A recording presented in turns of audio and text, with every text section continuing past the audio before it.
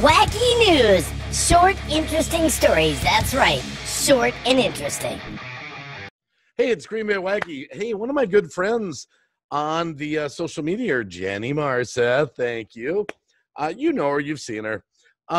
Anyway, she just told me about it. I didn't realize how fast this is moving. Does this not seem a little strange? Look at this. Look at this. I actually can't even believe this. I can't believe what I'm actually seeing. In all honesty, I really can't. You know, they say question everything. I do question this. I'm not giving you any medical advice, though. This is from the San Diego Union Tribune. San Diego to take part in Moderna's massive COVID-19 vaccine trial. And here's just a little bit of the story. They say, actually, that they're going to do 30,000 tests in 87 areas throughout the country. So let me get this straight. Moderna, which is heavily funded by Bill and Melinda Gates, but, you know, he says, oh, people are always just making up conspiracies about me. Okay, now I'm not making up a conspiracy. We supposedly just found out about this coronavirus early part of this year, and we have vaccines already going out to people? Really? I mean, really?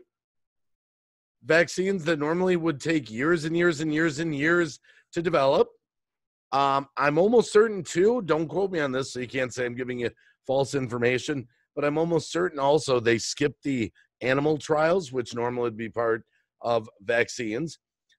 We've got coronavirus, which is almost on the verge of being taken off the CDC's website as a pandemic. It may have actually already come off. That's not conspiracy. You can Google that for yourself because the death rate is so low. Most people are recovering, even though I'm sad for our brothers and sisters that we have lost, which, you know, over 40% of those were in nursing homes. So you take all the deaths, you know, throughout the United States, elderly folks, and I'm sorry, elderly folks do typically have existing conditions already, and they do have a tendency to get sick and die from pneumonias and things like that. But I'm just shocked. We already have a vaccine. Vaccines are already being shot into people. Wow. In July? In July. Wow. Tell me what you think about this. Not giving you any medical advice. This is a wow moment for me. I mean, yeah, I do question this. I'm sorry. This is a wow moment.